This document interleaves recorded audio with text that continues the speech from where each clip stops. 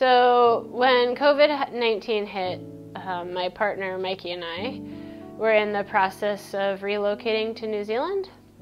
I moved to New Zealand in the end of August 2019 to start a new job at Met-Ocean here in Raglan. And Mikey followed about a few weeks later. We returned to the US for Christmas holiday. And at that time, we were both going to fly back together shortly after Christmas and the New Year.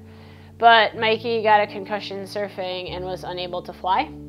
So he stayed in the US with his family, and I came back to New Zealand for my job. In the end, Mikey got stuck in the US. I stayed in New Zealand where my job was. So the last time we actually saw each other was in February 2020. I think that's the right year, yeah.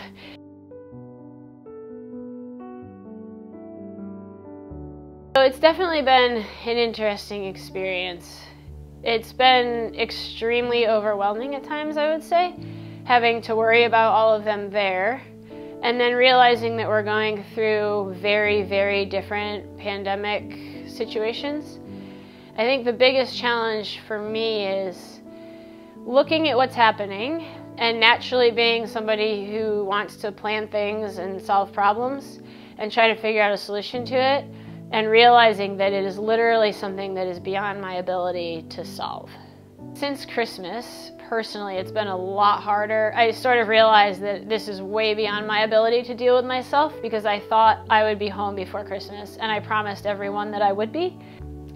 And that's when I started to realize that I was kind of spiraling into worrying way too much, and it was getting hard to be able to do anything. I called our immigration lawyer crying on Christmas Eve, just going, how do you fix this? What can we do?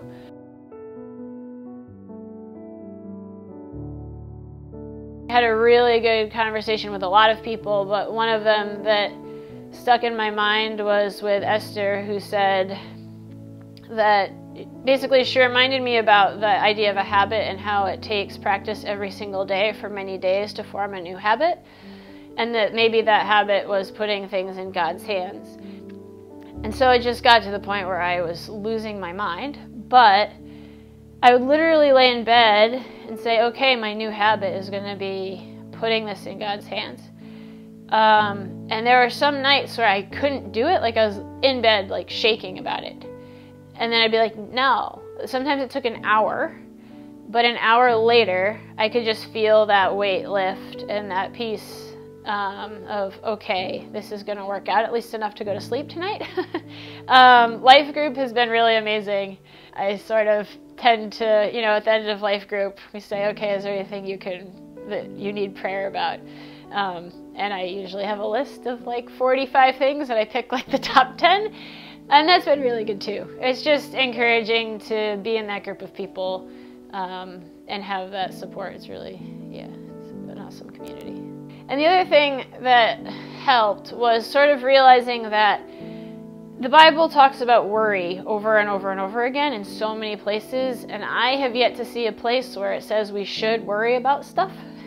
And so it's been a real big challenge to kind of take that and say, okay, I really, as huge as this is, I really don't have to worry about it. I have to try really hard to make it the best situation I can, but then God meets us the rest of the way.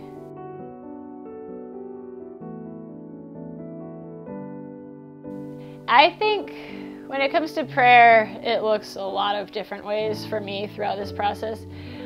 There's definitely been a few times where it's like full on screaming, like not even words, just like, are you serious? But then there's times where it's like, I'm tired of praying to you about this. Like it almost gets exhausting to be like, what, why, But then there's a lot of times where you see the answers really clearly. The situation is really huge. So it's been a situation that's literally out of my hands, but that does not mean that it's out of control, because God knows what's going on.